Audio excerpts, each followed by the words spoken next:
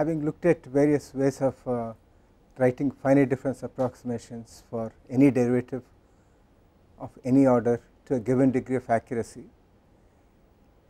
and having looked at possible complications arising from cross derivatives and also from time derivatives, we can claim now that we are in a position to take up our governing equation, the template generic scalar transport equation, and then write a finite difference approximation for each term, and then convert it into an algebraic equation and proceed with the CFD solution.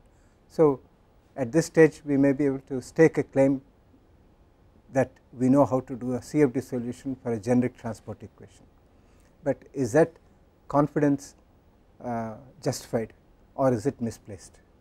Let us test ourselves by taking a few simple examples and see how much we can claim to know that we are capable of discretizing properly. So we go back to our scalar transport equation containing the accumulation term, the advection term, the diffusion term, and the source term, and out of this we make a simple approximation which is one dimensional,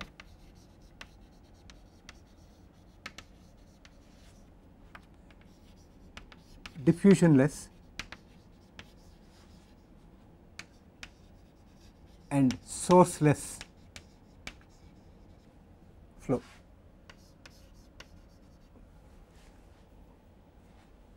And for good measure we say that rho is constant and u is constant and we say that rho is 1, in which case we can write this equation. Because it is diffusionless, this term goes to 0, because the source is less, it is sourceless, that is 0, and because it is one dimension we have the governing equation reducing to with rho equal to 1, dou phi by dou t plus dou by dou x of u phi equal to 0. And we also say that let us take u to be a given constant, and therefore we consider the very simple equation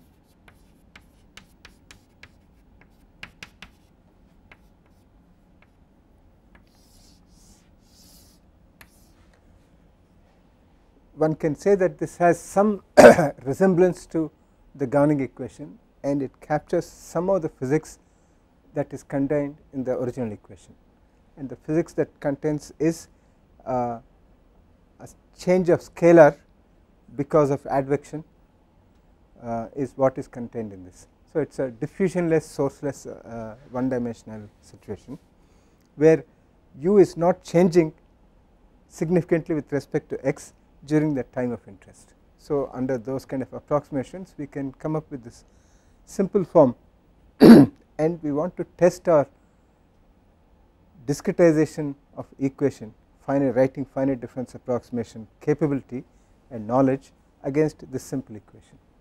Now the simple equation is not complete without a statement of the boundary conditions and initial conditions.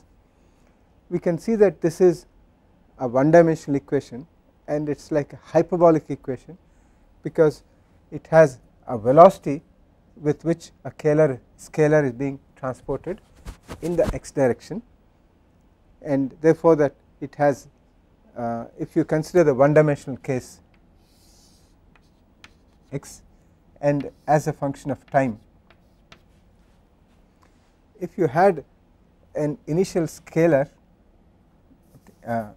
as the variation of phi with respect to x is, if initially you had for example a square pulse here, then after some time this would be moving in the horizontal direction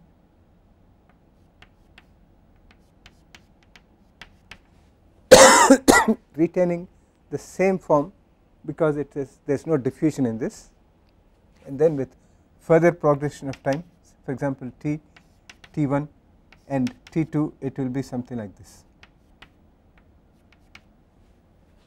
So it is moving in the x direction at a speed of u.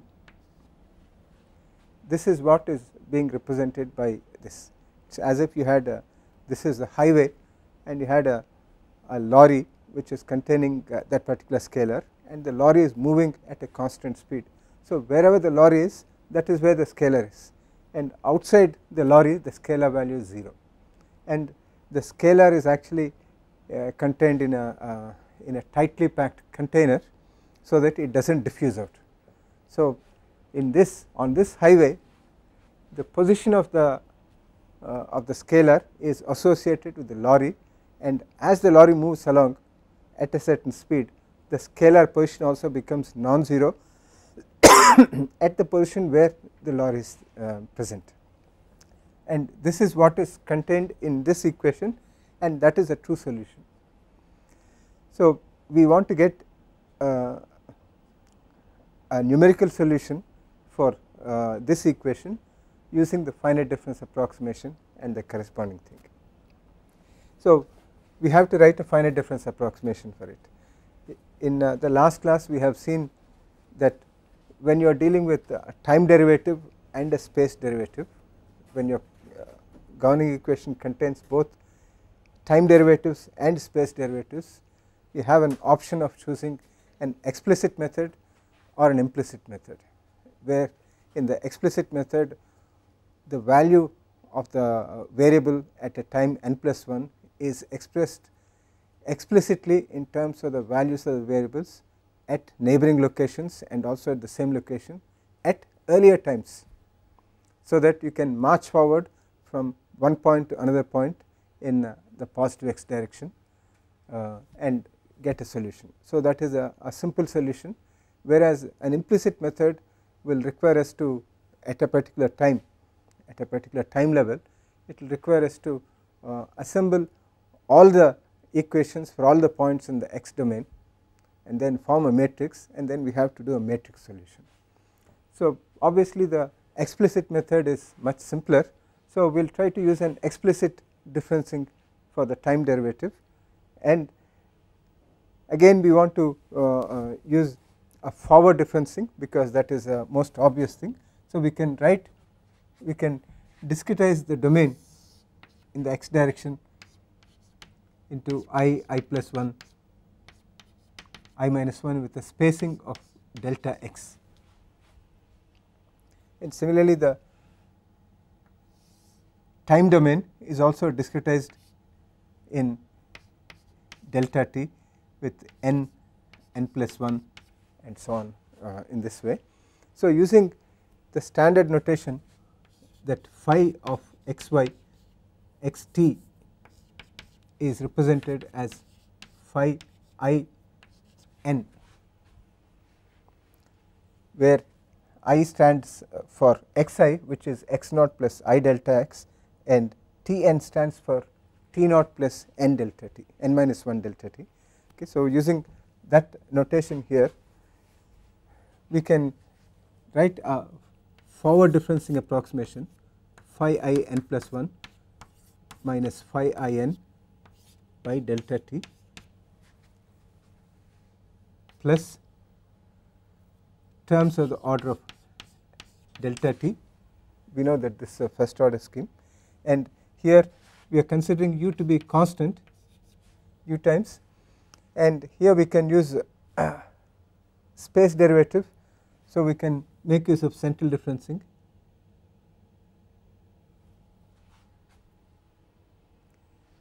Okay, we can make use of for example the same forward differencing for this, so we can write phi I plus 1 minus phi I by delta x equal to 0.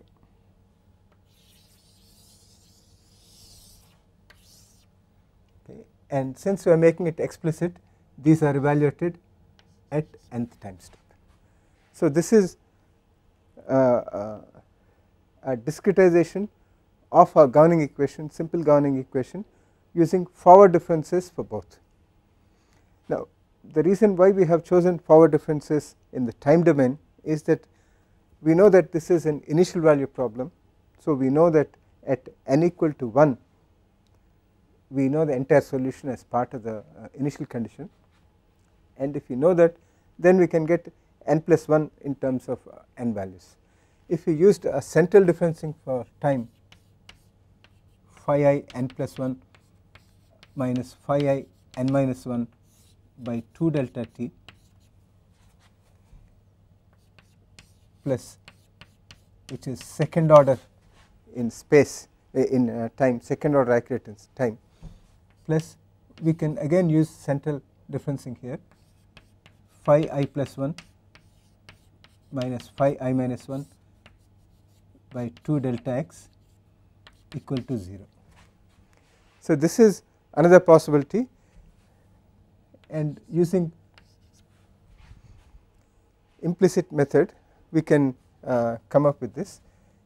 We understand that this is first order accuracy and this is second order accuracy. This is another possible way of doing this. Okay.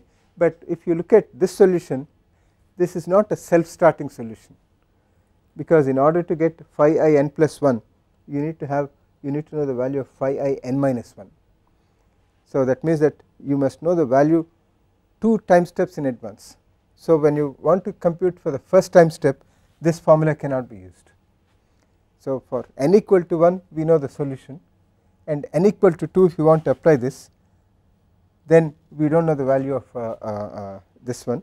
So, this is not a self starting thing, we have to use something like this in order to get the solution here, and then for the next time step we have to do. So, we will, for the time being we will avoid that complication and stick to forward differencing in time. Okay. So, now we can rewrite this in terms of phi I n plus 1 can be is given by phi I n minus we have u delta t by delta x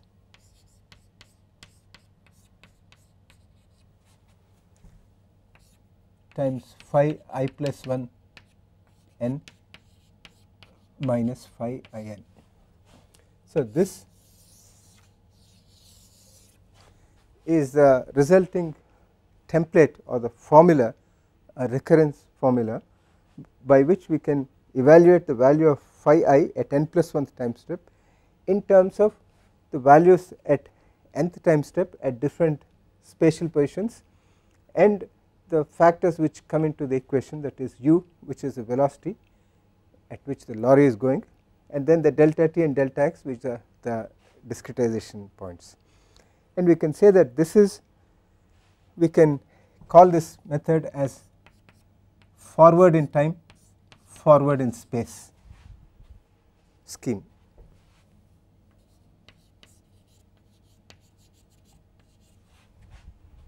Okay. So, we have, for this simple equation we have come up with a forward in time, forward in space scheme to evaluate phi I n plus 1 in terms of all the other things, and since this is an explicit scheme we will put as X, FTFS explicit scheme. Now, this is not the only way that we can do this. We have just now seen the central in time and central in space, and for the time being we have abandoned that, but we can also make changes here without affecting the rest of the thing. For example, we can say that we will still retain phi I n plus 1 minus phi I n by delta t, because this seems to be the most logical way of going forward in time, given that we have an initial condition and we can go forward with that. And for the space derivative we do not have any constraints that we have to use only the backward space, forward in space. We can also make use of backward in space, phi I n minus phi I n phi I minus 1 n divided by delta x, and this is equal to 0, and we can call this as forward in time, backward in space, explicit. And we can also make use of central in space.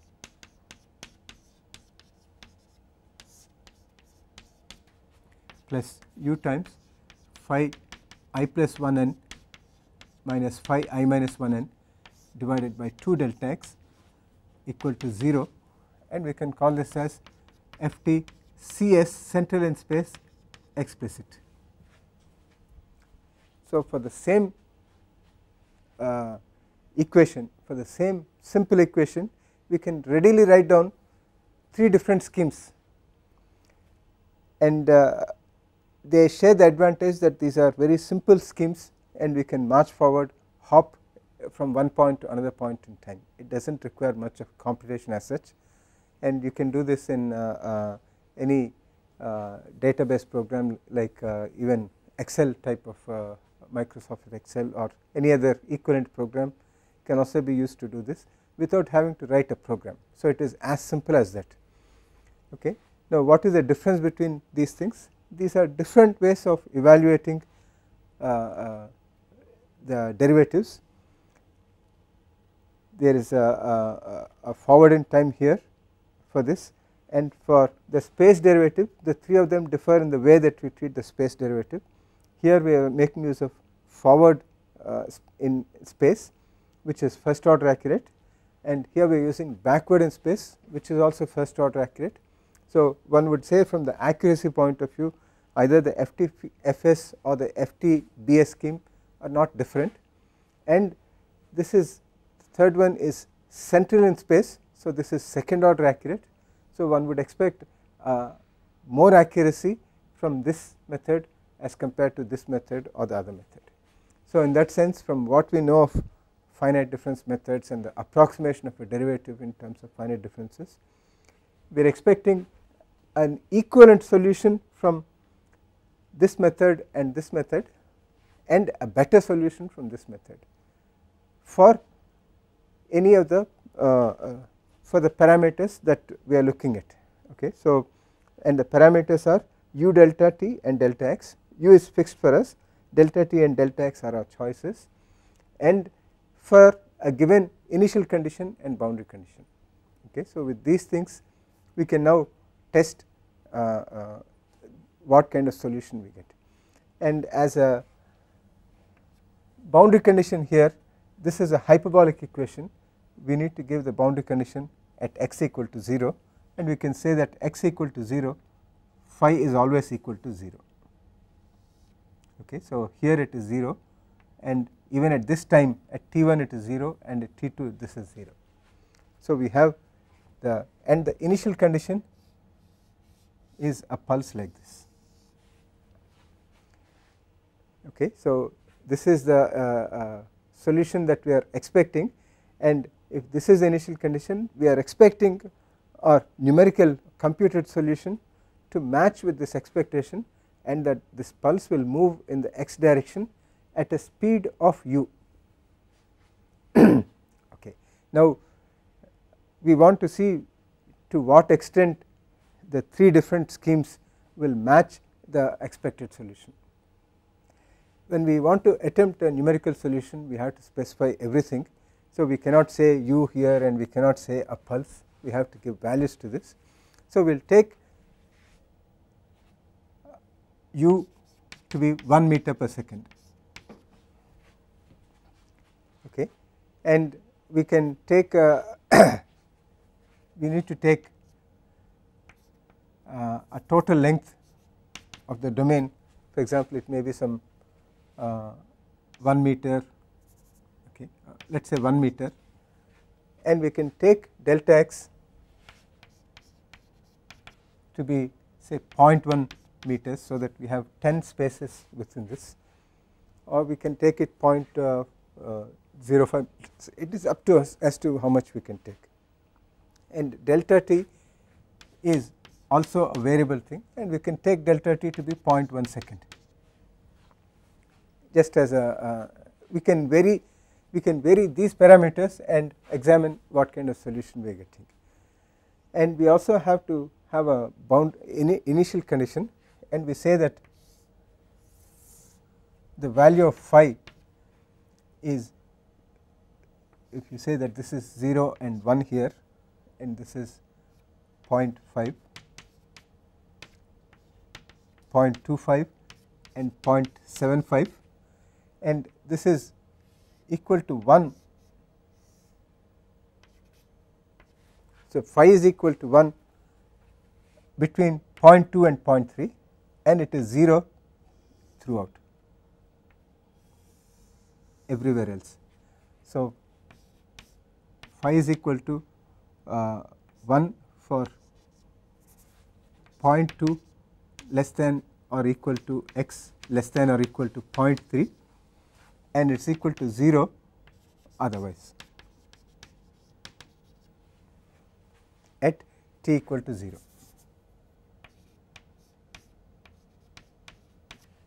So, this is the initial condition, and we say that phi 0 at any t is 0. This is the boundary condition.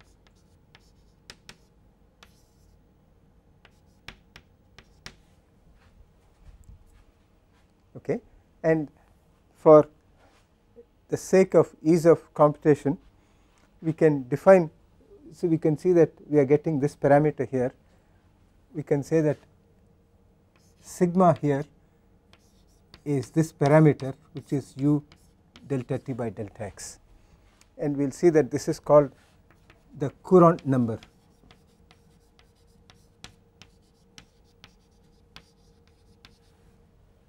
After a famous mathematician who worked on this in 1920s and published a paper on something similar to this in late 20s, and we can see that this Courant number will also come here and will also come here. So, let us write down simplified formulas for this. We can write FTBS, FTFS explicit as phi I n plus 1 is equal to phi I n minus sigma times phi I plus 1 n minus phi I n, and FTBS explicit will give us, we take it to the other side, this becomes minus here. Okay, this is minus, this is plus here. Okay, so this is phi I n plus 1 equal to phi I n minus sigma into phi I n minus phi I minus 1 n. So, we take this to the other side, so that becomes minus u delta t by delta x, which is our sigma, phi I minus phi I minus 1, and FTCS explicit will give us phi I n plus 1 equal to phi I n, same as this one, plus u delta t by 2 delta x. So, that is minus sigma by 2 times phi I plus 1 n minus phi I minus.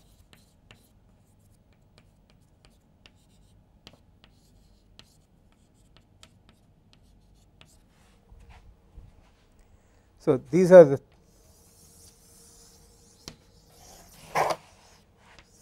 formulas using which we can calculate phi at different I locations, okay, at any given time, starting with an initial condition which is given by this, and we want to see at different times whether or not this initial square pulse representing for example a lorry is moving in the positive x direction, whether or not moving it in the positive x direction without changing its shape, because there is no diffusion, and also at the speed which is given by u, which is equal to 1 meter per second.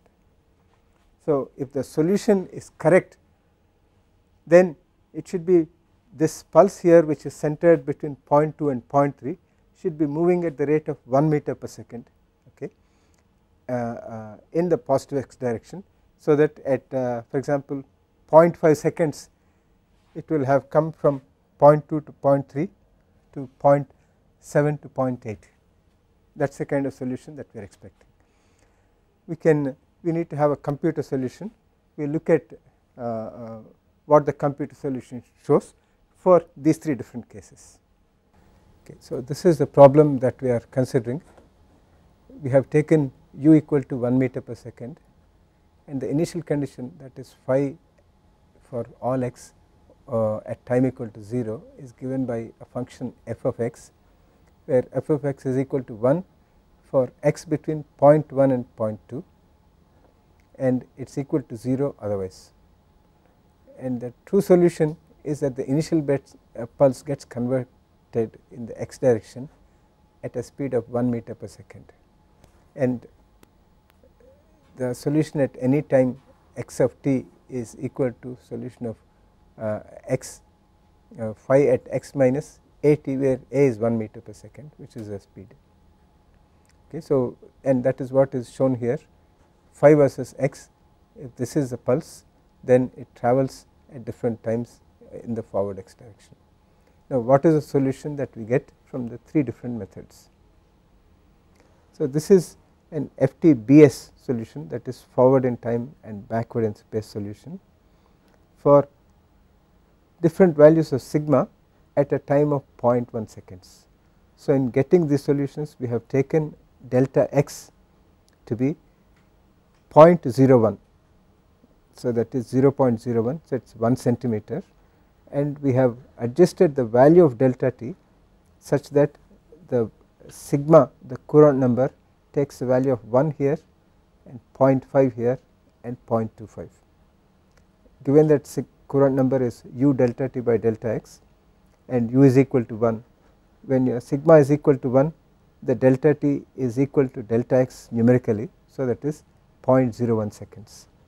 And in this particular case, when sigma is 0.5, delta t is reduced by 2 and it is 0.005 seconds, and for sigma equal to 0.25, we are going even lesser values of delta t, so that is 0.0025 seconds.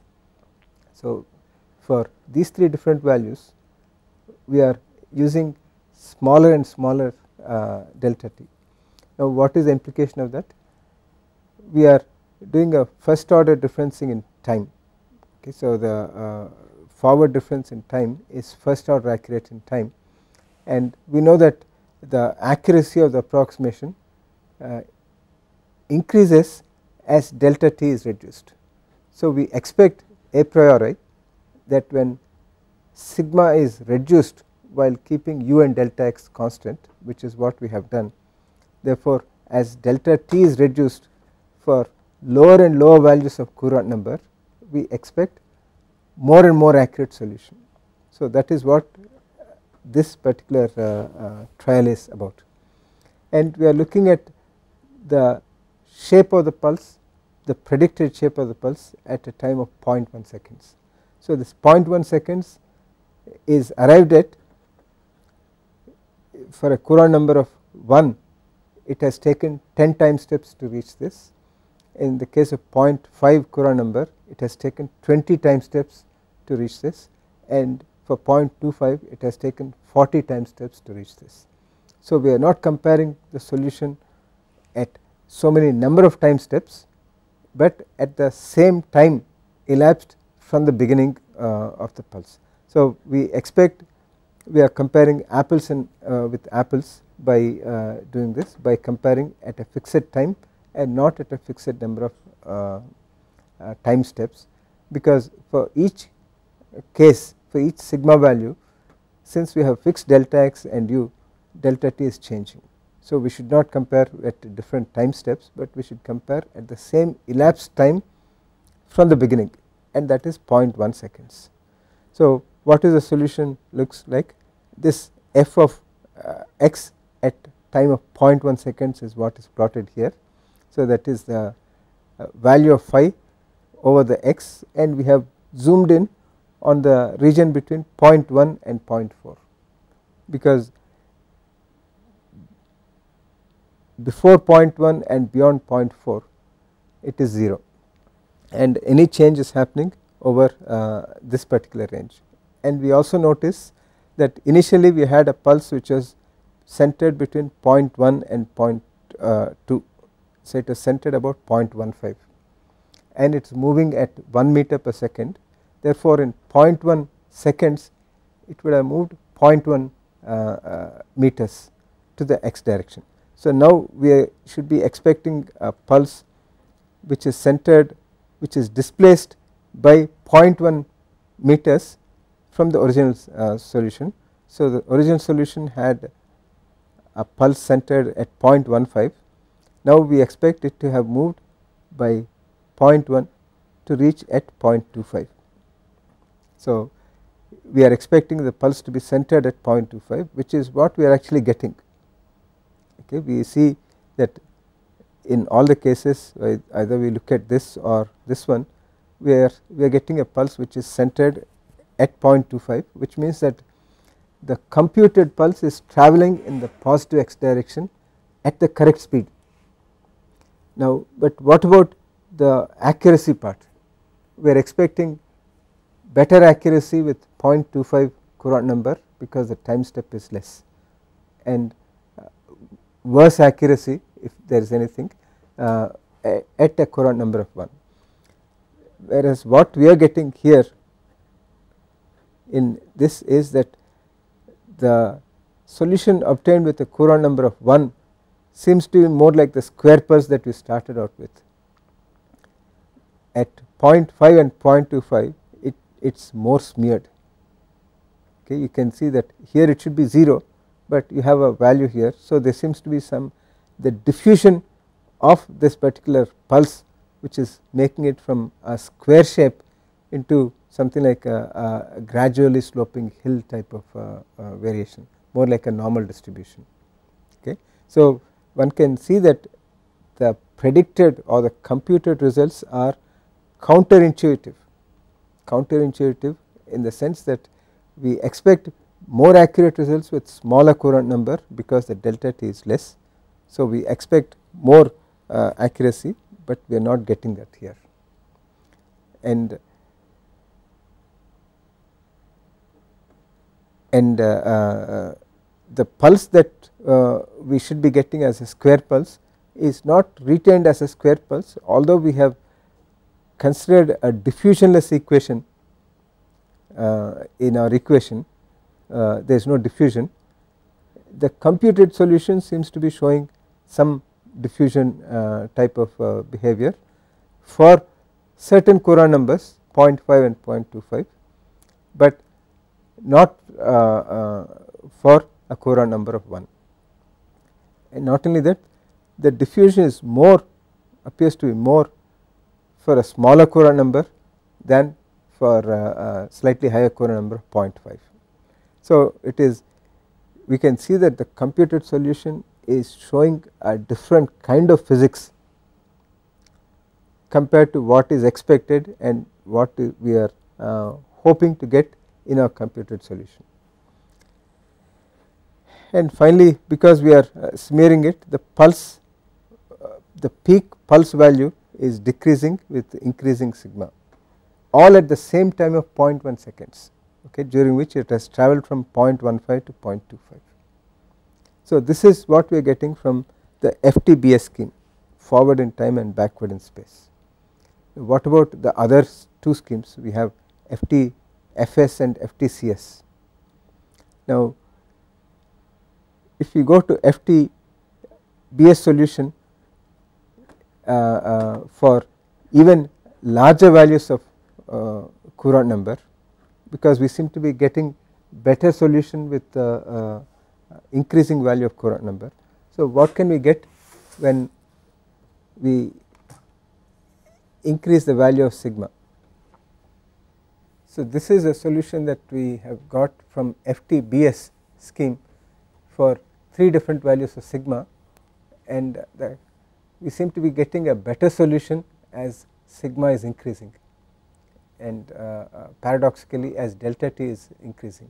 Now, what do we get if sigma is increased more?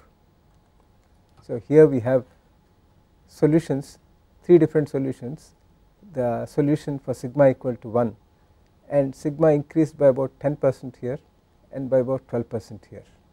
Okay, so, there is a small increase in delta t as compared to this, and we are again looking at the solution, predicted solution at 0.1 seconds. Now, what we see is something very disturbing and very strange. Here we see that the function at the same time is now becoming negative. It should not be negative, and it looks like something erratic behavior is there. With 0.1 we still have a solution like this. Okay, we can see that here it is 1 and the next point it is 0. So, it is actually a sharp change which is not covered. So, that looks like the correct solution with sigma equal to 1, but when we increase the delta t by about 11%, then we get a solution which is shown by the dashed line, and it is showing a non-zero value at 0.1, whereas it should be 0 here, and it is increasing and then coming down like this, and here it is becoming negative and then it is going like this. And when we increase the delta t by not by 11% but by 12.5%, we are getting even stranger result. The value is negative here, shooting up to greater than +4 and immediately falling down to less than -4, and then it is showing this kind of erratic behavior. And we can see that the shape of the pulse, which should be a square, and the amplitude of the pulse are predicted very poorly for values of sigma which are slightly greater than 1. Okay. And how do we get this values of sigma, increased values of sigma? Just by changing the value of delta t by about 10% or 12% than what we are getting, where we are getting at the best solution.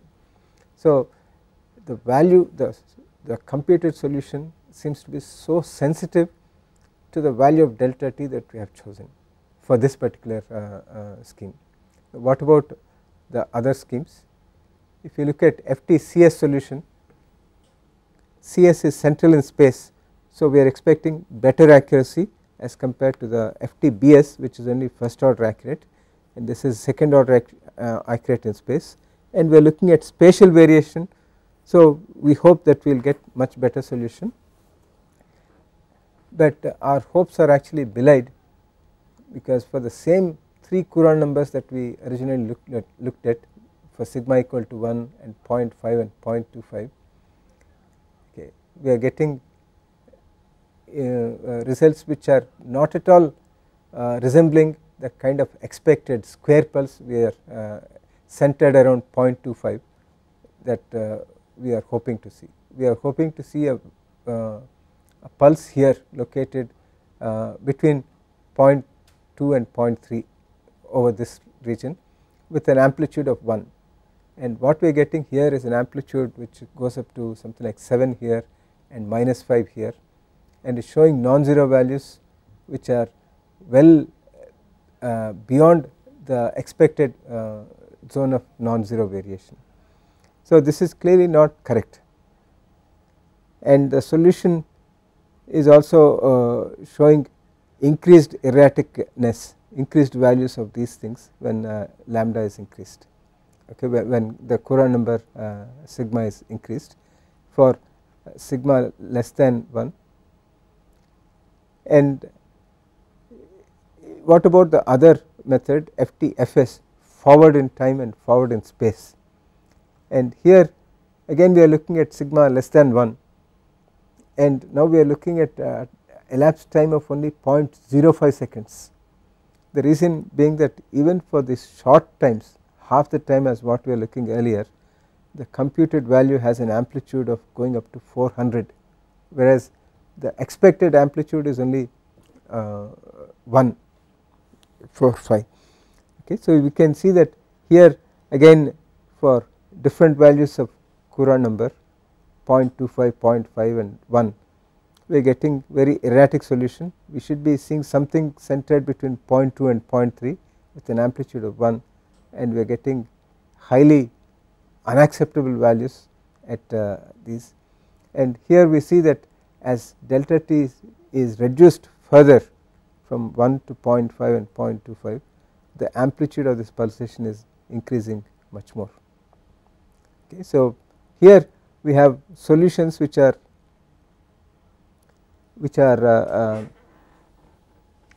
behaving very erratically compared to what we are expecting. So our first foray into a computer solution of a very simple equation has proved to be close to a disaster. We have considered the simple one dimensional wave equation, which is not as complicated as the whole equation that we are trying to solve, and we have simplified it such that u is constant, and we have written 3 eminently possible finite difference approximations containing certain distinctive features that we are expecting, that is with one has more accuracy than the other, and therefore the solution should be more accurate, and we have chosen reasonable values for phi and all these things. We have chosen a domain in which we are expecting the solution to go from here to here, okay, so that there is no bound effect of the end conditions coming into picture. So in spite of this carefully chosen simplified case, the solution that we are getting from all the 3 that we have considered is very poor, except for a specific value of the Courant number which is equal to 1. Only when the Courant number is equal to 1 we got a solution which is matching with the expected solution, that it is travelling at constant speed of u in the x direction with an unchanging amplitude and shape. We found that when the Courant number is reduced, thereby employing a smaller delta t which should give us a more accurate solution, we found that when sigma is reduced with the FTBS scheme, we still got a reasonable solution, reasonable in the sense that we got a solution which is propagating in the positive x direction at the speed of u, but instead of getting a square pulse we are getting a smeared pulse, more like a Gaussian distribution, which means that there is more like a diffusion which is entering in our computed solution, whereas the true equation does not have any diffusion term. And not only that, as we decrease the sigma further by decreasing the delta t further, that is by making the approximation here more accurate, we got more smearing, which is a counterintuitive part. With FTFS scheme, which should behave roughly in the same way as FTBS scheme as far as the accuracy is concerned, we are getting a totally different solution. We got a solution which is nowhere close to what we expect. Okay, we did not even get the sense of propagation of the lorry or the wave correctly, and not only that, the value of phi, which should be 1, we are getting as plus 400 and minus 400. So that was totally unacceptable for the 3 different values of sigma. It did not seem to be very sensitive to the value of sigma, in the sense that no matter what value of sigma we used, we are getting a clearly unsatisfactory solution. Now if we look, when we looked at FTCS method, which is second order accurate in space, therefore it should give us a better solution, especially for the spatial variation. We again had a shock there. For any value of sigma we are getting a solution which is not as good as what we are getting with the first order accurate solution. So the solution that we are getting to the simple equation using straightforward uncomplicated discretization method, finite difference approximations, is giving results which are not correct even with a very few number of steps. It is not that there is some sort of a round off error which is actually spoiling the results, because the solution of plus or minus 400 of phi that we got for FTFS scheme was obtained at as short a time as 0.05 seconds. So that is within 5 time steps the solution exploded from the initial value of 5 to 400. It is clearly not because of any kind of round off errors. Round off errors have a tendency to accumulate over a large number of repeated calculations. So what we find damaging in this, what we find unnerving in this, is the fact that the solution,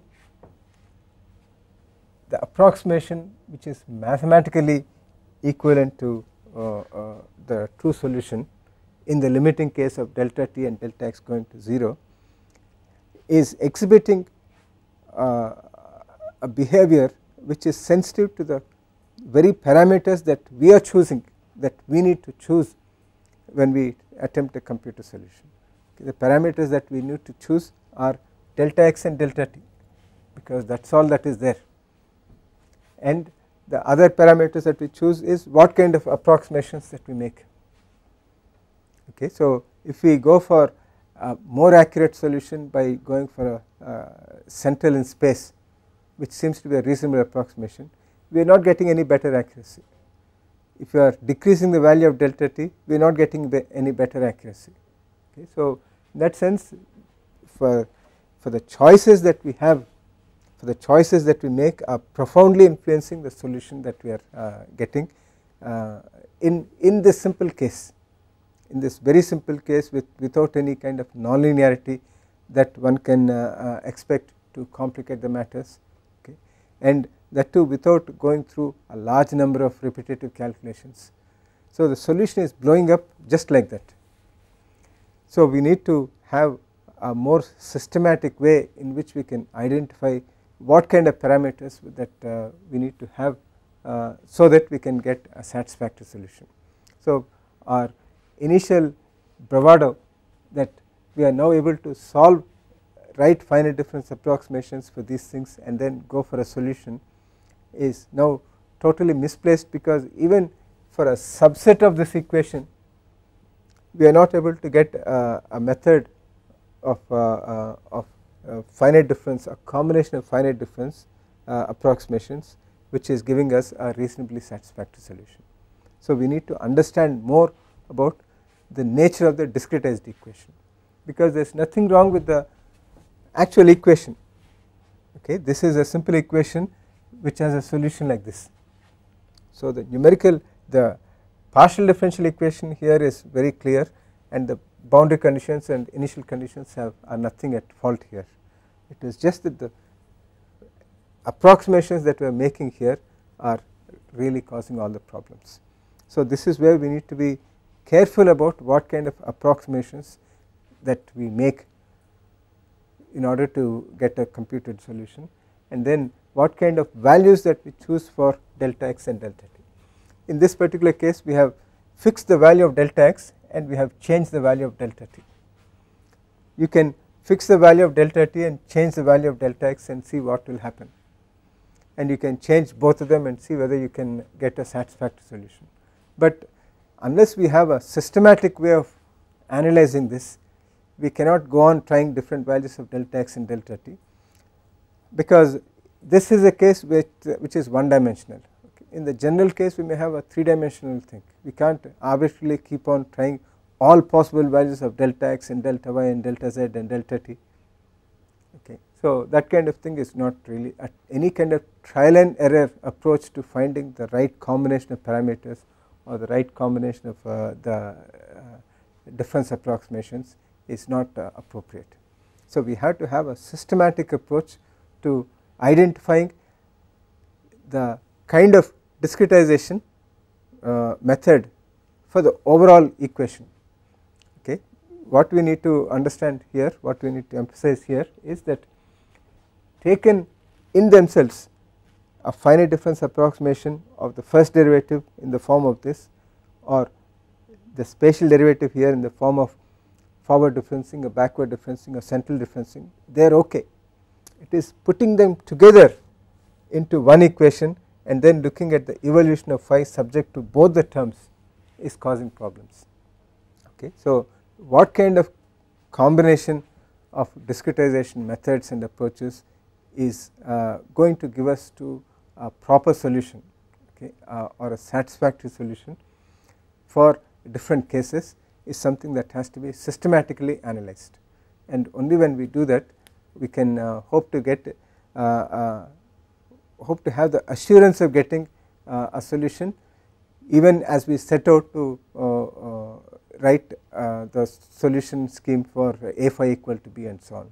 Okay, so that sort of analysis of the discretized equations is necessary, and that is an important step before we go from the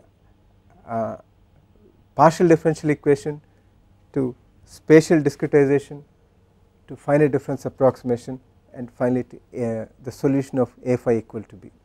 Okay, so the solution of a phi equal to b must be preceded by an analysis to make sure that we are solving the right combination of finite difference approximations for the governing equation. So, this is what we mean by analysis of the discretized equations, and the analysis is very well laid out and clearly defined and understood for a linear equation. Okay, when we are dealing with a linear partial differential equation, then the analysis is really understood, but for a nonlinear kind of equation, which is what we normally have in the momentum equation, when you put u I here, then this term becomes nonlinear, and when you have a diffusivity here which may depend on some other things, then it may become nonlinear. Okay, so there is a possible source of nonlinearity. There is nonlinearity in the advection term when we consider the momentum equation. There is a possible source of nonlinearity here, and there is a possible source of nonlinearity. For a nonlinear governing equation, we do not yet have a foolproof method of analysis, okay, but for a linear equation we have a foolproof method of analysis which tells us a priori whether or not we are going to get a proper solution. Okay, we will see in the next lecture what we mean by a proper solution and how we can assess a given discretization scheme for this properness of the expected solution, expected computed solution.